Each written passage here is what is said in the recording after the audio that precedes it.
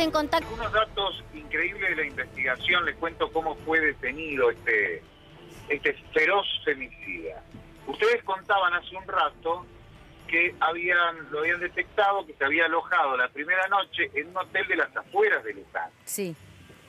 Hoy a las 10:30 de la mañana, este dato es fundamental, detectaron que en el sistema de multas municipales de la ciudad de Luján había una multa del auto del sospechoso, del asesino, el auto es de la víctima, por mal estacionamiento en el centro de Luján.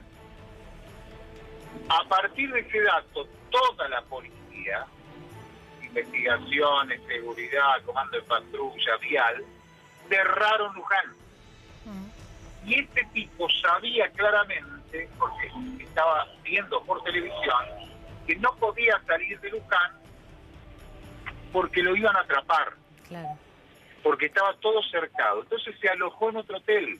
Estaba alojado en un segundo hotel. Evidentemente iba cambiando de hoteles para evitar ser localizado. Bueno, finalmente lo localizaron y fue detenido en un operativo conjunto de distintas fuerzas, distintas dependencias de la policía de la provincia de Buenos Aires. Ya está detenido y con esta particularidad. Primero, el alojamiento en el hotel, en ese hotel de la ruta.